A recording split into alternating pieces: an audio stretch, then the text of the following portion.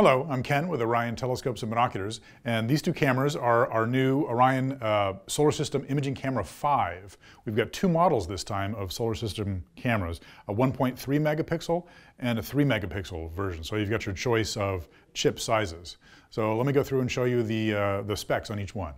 First, let me tell you about the mechanics of the camera themselves. They're both identical in terms of the body shape. 1.25" nozzle, so it'll slip into your focuser, or a 2-inch focuser with an 1.25" step down. If you unthread the nozzle, underneath you'll find C-mount thread, standard C-mount, which is kind of a security camera mount.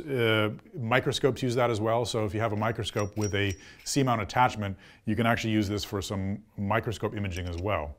But otherwise, it comes with the 1.25" adapter, slip it right into your focuser. It's all metal housing. I think you'll find that's a nice upgrade. The previous versions of the solar system cameras, a lot of them had some plastic molding on them. This feels much more solid. It's a much better build on the mechanics. And on the side, you've got the USB port. It comes with a USB adapter. Plug it right into your laptop, use the included software, and away you go. All right, let's talk about the chip. You have your choice now between 1.3 and 3 megapixel, and it really depends on what you want to do. They will both do very good for planetary imaging, for lunar imaging, but the 1.3 megapixel, obviously, it's a little bit smaller chip size, so your field of view is going to be a little bit narrower. It's probably not going to matter if you're imaging a planet, because the planets always do cover a small portion in the middle of your field.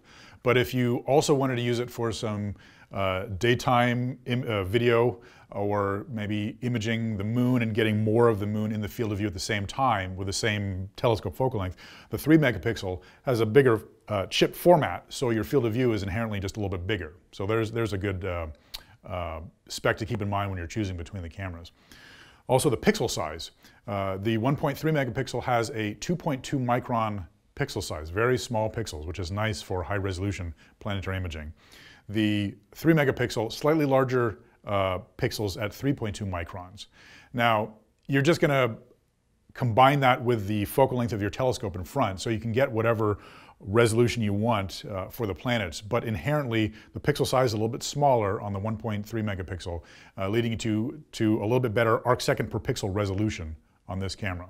The exposure ranges are also slightly different. They both start at 0.001 seconds, and the 1.3 goes up to 0.4 second exposure at the max, and the 3 megapixel goes up to a 1 second exposure at the max. So you can actually expose a little bit longer. So if you've got really high power and everything's a little bit dimmer, you can open up the exposure and get a slightly brighter image here. The software that comes with the cameras works both on Windows and Mac, and you have complete control over the capture of the video file or the individual still frame.